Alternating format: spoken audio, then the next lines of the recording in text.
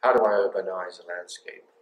That's through viewing the landscape, the urban landscape, through the eyes of an artist who's seeing the buildings as more than just human places to live, but as forms that have beauty and shape, colour, that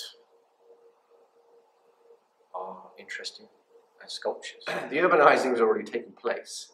I'm just making a selection of parts of the landscape, the urban landscape, that has certain aesthetic qualities, but also there is a sense of strong presence, light, form, and excitement that is emitted or given off by that particular place.